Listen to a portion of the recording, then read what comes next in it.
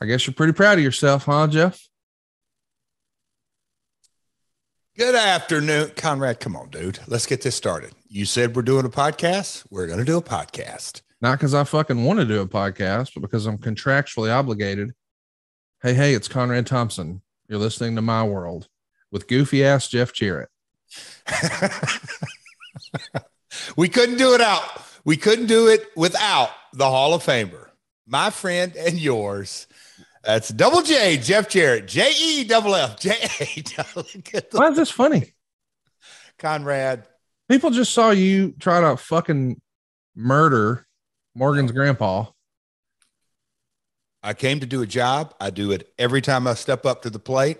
It wasn't a lot of fun reading the research from Derek. He did a hell of a job on this. But we're going to do this podcast, Conrad, and I can assure you, I'm going to say some things today that you don't want to hear about your father-in-law because everybody glosses over the real Ric Flair. Everybody glosses over the Nature Boy. Everybody glosses over. If you want to go right for the jugular, let's go. I mean, listen. He's an active alcoholic. And if you want me to go there, I'll go there. Well, you're a fucking egomaniac who wants to make everything about you. Why the shit were you even there? You made sure you inserted yourself in the press conference of Ric Flair. You work for WWE. Just go the fuck away. Effie was right. This is bullshit, dude. Like, okay, Conrad, let's drill down to some ad-free stuff, right? Okay. Hey, Jeff, do you think you know anybody at the mayor's office? Yeah. Okay. Voila. Ric Flair Day. Hey, we've got this idea to call it not the fairgrounds, the Flair grounds. Yep. I can make that happen. Mayor's office. Again, happy to. Hey, can you get a proclamation done? Yeah. Oh, I don't feel good today. Jeff, can you sit up on the podium and do your job and mine? I'm a third generation promoter. My grandmother started promoting wrestling, not in the 70s, not in the 60s, not in the 50s, in the 40s. Oh, we would like for you to be a part of this. Hey, do you know anybody that could MC this press conference? The voice of Tennessee, the voice of the Titans, my friend Mike Keith. Hey, Mike, would you? I know training camp's about to start, but could you come down and host the press conference? Sure. Okay. That's just talking about the press conference of what? Oh, egomaniac Jeff Jarrett. I was doing that all for the event. Hey, Rick, I'm really happy for you. Hey, man, this thing sold out. Hey, guys, do you know anybody over at the municipal auditorium? Oh, I've only worked in this town for 30-something years. Conrad, do I need to keep going on and on? And you want to say that I'm making this about me? I believe the mayor's office was your idea, and you promised the mayor and delivered a deputy mayor. I don't even know what the fuck a deputy mayor is, but of course the assistant manager does. You know what the deputy mayor has this thing called a life, and he's on his anniversary out of town. Well, why did we move? Didn't communicate that with us, and now you're going to hang your hat on. No, I'm not hanging my hat on anything. Are you saying the deputy mayor didn't do a good job? She did a wonderful job. She did a great job. I just think it's pretty funny that you always find a way to insert yourself into everything. Conrad, did you see? No, you probably didn't. You're probably over at the Palm Steakhouse with Megan eating 15. Conrad, I tried to help your father-in-law up. Well, literally, I said, Jay, don't do this. I get why Jay slighted. Look, if you really want to get right down to it, who's the one who took Jay Lethal out of New Jersey and said, Jay, you got a spot in TNA? I don't Guess who got him fired at TNA? Rick, Hulk, Eric. How would Rick get Jay fired? He came begging for a job at TNA because he had 18 wives and 3,000 payments to be made, and Uncle Sam was breathing down his throat, and he had a wonderful retirement match in Orlando in WrestleMania, and then all of a sudden he's going to come back and say, hey, I want a job. And you talk about egomaniac. Hulk Hogan is debuting January of 2010. That's a whole nother story, but Rick's got to start the same night. How much sense? Conrad, we could go down every rabbit hole you want to go if you want to. This podcast today is about my world and my recollection of my entire career with Ric Flair, starting out in 1982. So do we want to go down the podcast road, or do we want to keep going in rabbit holes? Well, we can go down the rabbit holes all you want, but the reality is this. You knew that there was a plan. You knew that I didn't feel good that day. I wasn't even there then. I left early because, as you know, and it's been well established, I was so sick I shit my pants at the press conference. Yes, you did. I I got the hell out of Dodge, and I'm gone, sick. And when I find out you literally stabbed my father-in-law in the head with a high heel shoe, and listen, there's magic in wrestling. No magic, son. What do you do? What? There should have been police involvement. If Rick wasn't such an old head, you'd be behind bars. That's a fucking crime, Jeff. This ain't fucking playing around, kid. What do you think the Nature Boy signed up for?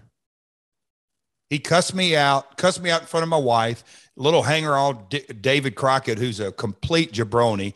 Every person in WCW covered up for his BS. He gets on that dock and says, "Oh, we didn't end the right way." Yeah, because you ran it out of business, David Crockett. You ran your freaking old man's promotion out of business. And who was leading the charge? The Nature Boy, Ric Flair. Let's just when everything went national, somebody had TBS and Turner, and Ted Turner had all the guns behind it. And somebody had USA Network. Who kicked their ass? It's because the Crockett's put Ric Flair in charge. Oh, the Nature Boy. Ric Flair couldn't balance a lemonade stand, and there's proof in the pudding there. So you guys, and Crockett, that whole doc made me sick. All this feel-good BS. Crockett, we're going to end right, and Rick, and he got exactly what he deserved in that parking lot. He wants to slight Jay Lethal and say you're an opening card guy. Even if you really, really believe that, do you tell the guy that to his face and take all the hope? You do if you're an egomaniac like Flair. Well, I can't defend that, as you know. I like Jay, and I wish this wouldn't have happened, but I expected better out of you. Jay's not my fucking business partner. What did you expect better out of me for? Seriously. To not beat up Ric Flair in a parking lot. Dude, that's not too much to ask. Oh, did you hear him crying? It's a hard way. It's a hard way. Like it's the first time. Jesus. Seriously. Well, you realize that you've crossed the line now. Oh, and I'm glad that I did now. You know you're double nickels. You ain't what you used to be. Andrade is going to go upside that head. Oh, God. Listen, look at my history in Lucha Libre. Andrade is a dime a dozen, my friend. Oh, really? I literally, there's 15, 20 that I've faced over the years. Latin Lover, Psycho Clown, Rey Mysterio, Dr. Wagner, literally one after another.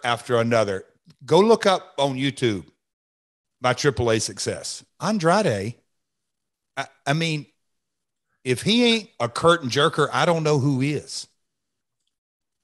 Yeah. Give me those big eyes. Okay. Literally. Okay. If he wasn't married to who he's married to. I don't even want to hear that. Oh, good. Are you serious? The son of a promoter? Let's run around and ask all those old Memphis guys. By the way, where's your daddy's promotion these days? Yeah. And weren't you the WCW champ when they went under? You were one of those top guys. No. Of course not, because they figured out that shit wasn't working. Okay. Yeah. We'll get into the last dying days of WCW. When Ric Flair walks to the ring in loafers and street clothes. You talk about backing up to the pay window and taking a check. The last pay-per-view, me and Flair against Dusty and Dustin. And Flair, his big ego completely out of control. He can't put on boots and tights. And now here we are 20-something years later, and he wants to go out. Yeah, he's going to go out all right. It's kind of cute that you're critical of him now after you've been on this podcast for a year and a half saying, oh, I was a horseman. Oh, that's BS. I played along with y'all silliness. I mean, how much longer do we go on with Los Cuatros Caballeros and this and that, playing around with silly games? I guess the game's in so funny in that parking lot when Rick's screaming like on his back like a turtle. And then all of a sudden, Conrad, go back and watch. He slighted me at the press conference and backstage. You heard him. Oh, I got 2 tickets here. He couldn't wait to get on stage to do that. He couldn't wait to get out there with Mike Keith and, hey, yeah, drawing money in Nashville. Here's 2 tickets for you and your old man. I'll teach you guys how to draw money. Are you kidding me, Conrad? It's one thing to do it backstage and have fun with it. He goes and has Silva make up these 2 tickets. Come on, dude. Do you really think that was right? Seriously. Now, and just answer that. Let's answer that. So you're saying if somebody slights you, it's okay to stab them in the head. I just want to make sure. It's one thing to piggyback his success, dream to wear his belt and be in his faction and steal his finishing move and his strut. And you just I forgot. He patented the strut, which he didn't, which is a joke how he shuffles. Jackie Fargo made your boy Buddy Rogers, or the original strutters. And so Rick owns the figure 4. No, I'm just saying you're a great value Ric Flair with your blonde hair and your figure 4 and your struts. Conrad, you're digging, pal. Look behind you. 2 of the 3 of those belts are synonymous with Ric Flair. No, they're not synonymous. Yes, they are. What? Yeah, buddy. And okay, you're drinking the Kool-Aid, pal. You are absolutely drinking the Kool-Aid. You don't think that the domed globe and the big gold belt, those 2 belts behind you, are synonymous with Ric Flair? His name is attached to him. They're not synonymous. Dory Funk, Briscoe, Harley Race. Jeff Jarrett, come on now. Which one of these is not like the other? No, hey, I'm talking about the NWA belt. Yeah. Rick was one of many good to great champions. And he managed to be one of those great champions without having to own the promotion in order to get the belt. Oh, here we go, Conrad. Yeah. What happened when you were doing the podcast and saying, hey, the only guy who I knew would show up because we weren't financially able to put guys to long-term deals? What happened to that statement? Well, no, that's factual. Yeah. Okay. That's what I thought. And then we want to talk about the big gold one. Yeah. The one that Rick took up to WWE. Yes. Oh, okay. Yeah.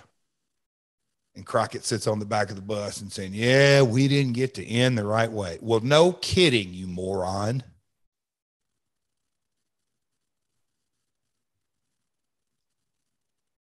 This episode's brought to you by Car Shield, who makes it easy and affordable to protect my car from expensive repairs. And that's just for